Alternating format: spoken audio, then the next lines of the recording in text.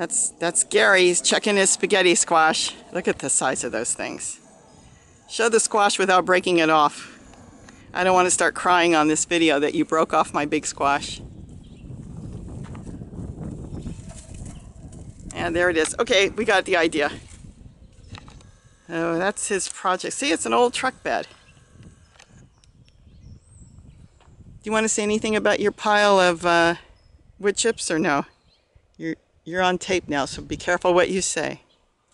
The mountains are getting bigger, but they're still hills. Actually, why don't you show Belinda what you do in your spare time? You roll in the wood chips. He comes in and he's black from moving them all over. So I had to watch him, Belinda. That one's for you. He does roll in his wood chips. No, he actually moves them, and he comes in and his whole face is black. All the little fines, the micronutrients, are already breaking down. I will say, then I went through the wood chips and I strained out a lot where it looked like dirt. And as an experiment, I put only wood chips in a pot, and I'm growing squash. So this should be really nice when it breaks down. Okay, say goodbye to your family. This is the small pile.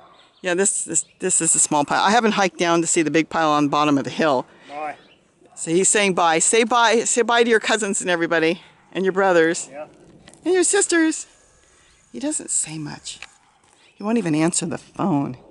He'll stand right next to the phone, and he barely answers. I'm lucky if I ever get an answer from him. Look at him. He's smiling.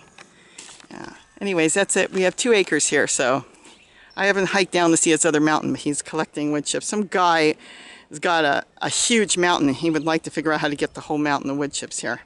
All right, now you can say goodbye. Goodbye.